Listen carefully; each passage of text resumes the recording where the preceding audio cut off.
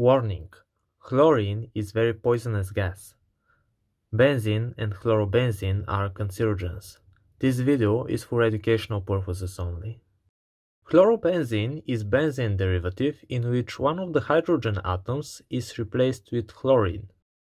The reaction of direct benzene halogenation is a type of electrophilic aromatic substitutions, and I have already showed how it's done with bromine.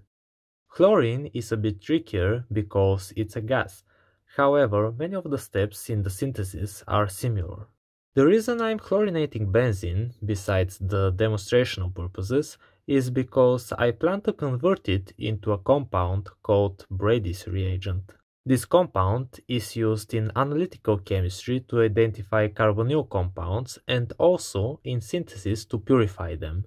So here is the reaction setup. As you can see, it's quite more complicated than the one for the bromobenzene.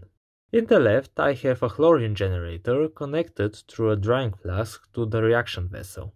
The reaction vessel is equipped with a condenser because this reaction is even more exothermic than the bromine one. It also produces hydrogen chloride, which will be led to my fume hood. I charged the reaction flask with 30 grams of dry benzene. I also added a piece of steel wool, which will react with the chlorine to make ferric chloride and act as a catalysis. The flask that is part of the chlorine generator was charged with 40 grams of potassium permanganate, and the funnel on the top is filled with 200 ml of concentrated hydrochloric acid.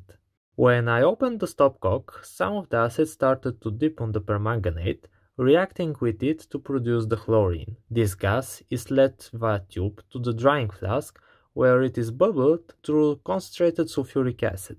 Concentrated sulfuric acid has very high affinity for water and makes the gas completely anhydrous.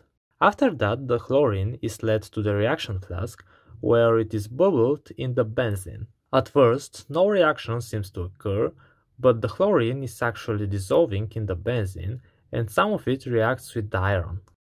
When enough catalysis had formed, the chlorination of benzene started, which, as you can see, was very vigorous. Soon the solution started to boil, and the amount of chlorine passed should be controlled in order to reduce formation of polychlorinated compounds. Towards the end of the reaction, the solution became almost black. The flask is now heated on an oil bath to 70 degrees Celsius for 30 minutes to complete the reaction. After that, the contents of the flask are transferred to a separatory funnel, and the flask was washed 2 times with distilled water. When the funnel was shaken, the organic layers color lightened up a bit and became more brownish. The layers were separated and the organic phase was returned to the funnel. Now 30 ml 10% sodium hydroxide were added and the funnel shaken again. However, this time some nasty emulsion formed, which took time to separate. When it eventually happened, the water layer, which this time was the lower, was drained. The last washing was done with some saturated sodium chloride solution to dry the chlorobenzene. The layers were again separated and the chlorobenzene transferred to an Erlenmeyer flask.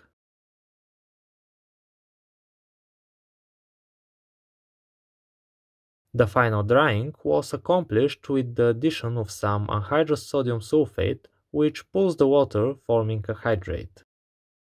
After several minutes, the mixture was filtered through a filter paper. The sodium sulfate was washed 2 times with some dichlorometane to dissolve any chlorobenzene left and maximize the yield. To separate and purify the product, I used a fractional distillation. Everything that came below 130 Celsius was collected in an Erlenmeyer flask, and this was our first fraction. This contained the dichloromethane I used to transfer the chlorobenzene, as well as tiny amounts of unreacted benzene. Then at 133 degrees Celsius, a very sharp fraction distilled over, which was chlorobenzene. When all the chlorobenzene had distilled over, the temperature started dropping because all that was left in the flask were some polychlorinated compounds which have much higher boiling point than chlorobenzene. Here is my final yield of 13.5 grams of chlorobenzene. This corresponds to a percent yield of 32%, which is much lower than in case of bromobenzene.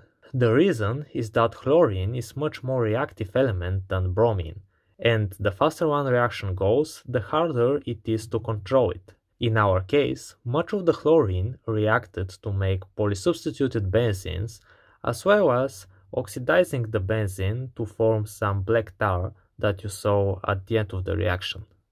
Anyway, 13.5 grams are more than enough to make the Brady's reagent and show its characteristic reactions with the carbonyls. Be sure to subscribe and turn the notifications bell on so you will not miss it.